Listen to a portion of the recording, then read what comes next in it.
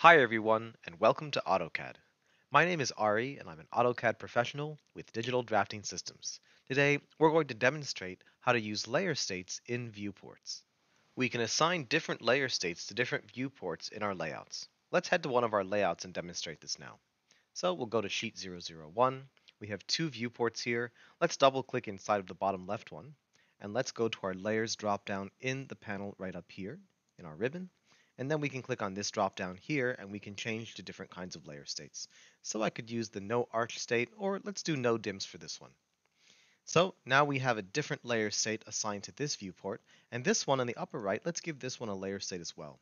We'll go back to the layers drop down, and let's give this one the no arch state. Looks like only a little column is being removed, or a little riser actually, right up here.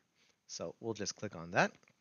Perfect. Now we're just showing everything that is not architectural. If that was, of course, the case, this is just a detail. And that's how you can assign different layer states to different viewports in AutoCAD.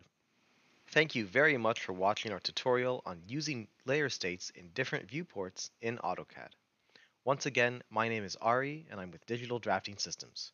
Hope you have a great rest of your day.